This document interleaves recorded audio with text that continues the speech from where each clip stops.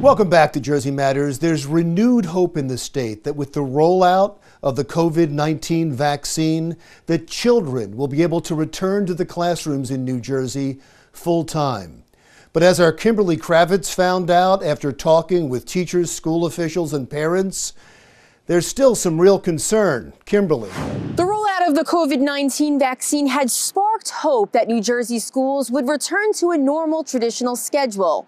And that raises the question, should teachers be forced to be vaccinated? And A, is it legal? I believe it is as an attorney. Mark Zittimer, a school board attorney and partner at Schenck Price, suggests that although school teachers are not mandated to take the COVID-19 vaccine yet, they may be forced to in the future. We've got some new guidance out of the Equal Employment Opportunity Commission, which is kind of the federal agency that oversees federal anti-discrimination laws. They've come out with guidance that they believe that employers are within their rights to mandate vaccines. A few teachers that I spoke with in New Jersey feel that they should be the ones in charge of what is put in their body. To mandate something like that is to allow a foreign substance to be injected into someone's body without giving them a choice.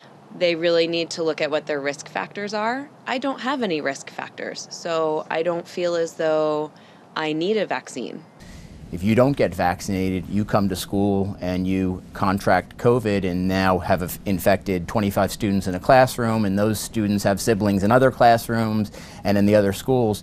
It's got the ability, obviously, to shut down the entire school district. Under a state or federal mandate, certain exemptions for a vaccine may be negotiable. If you have a deeply held religious view, just as with parents and their children currently, which is protected under the Civil Rights Act of 1964. As of now, New Jersey has just 79 school districts offering full in-person instruction. Nearly 340 districts are providing all remote. The New Jersey Education Association wants children back in school, but not prematurely. We can't have educators going back in unvaccinated in conditions that aren't safe, and certainly we would ask the governor to prioritize educators being vaccinated. The topic of remote instruction has been a heated one, especially to frustrated parents like Kara Siegel. How long do our children stay out of school? Children belong in school. Siegel believes that her children are suffering studying at home and have no motivation to learn. My daughter needs to be in school full time. 100% her education is slipping. There's no question. She tells me she's not learning. Some educators in the state are also concerned about extending virtual learning. As Sean Spiller from NJEA says, I think it's been exactly what it is. I think it showed in so many ways how it can help and assist, and it's also showed in so many ways how it's not the same, right, and not as good. Everyone is teaching in a way that they haven't taught before. I'm incredibly respectful and grateful for the professionals, education professionals, teachers, faculty, and staff, and administrators and principals who've been able to make this work for students in any capacity. As far as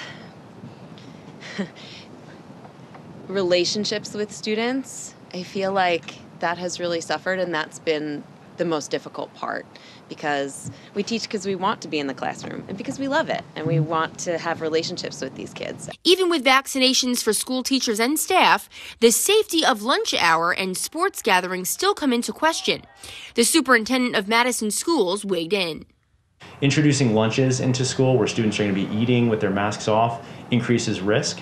Additionally, having students, especially the secondary level, all in to the point that we can't maintain 6 feet of distance also adds a level of risk.